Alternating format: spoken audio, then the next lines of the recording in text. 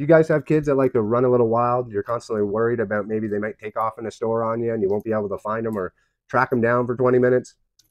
You should definitely consider checking out these. These are these child leashes, I guess you could call them. Maybe you don't want to call them a leash, but that's kind of what they are. And these are great, and they can greatly diminish your worries when out and about with younger children that like to run around.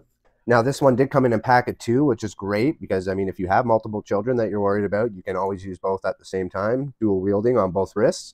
So you do get one that's a bit longer, so it does give the child a bit more length to walk away from you. And this one is a little bit shorter, so you got a little bit of variety here, and that's nice.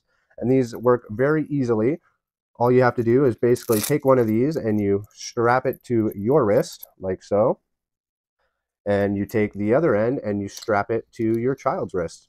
Very easy, very simple to use. This one actually comes with a little key. Now, I know they don't all kind of have this, but I do like this feature that your child can't just kind of rip it off on their own. Once you're locked in, you have to take this little key that's on your wrist and you have to unlock theirs with it. So that's a great little added feature on this one. Like I said, they don't all have it, but a lot of them provide the same basic idea of tethering the child to yourself, which is great.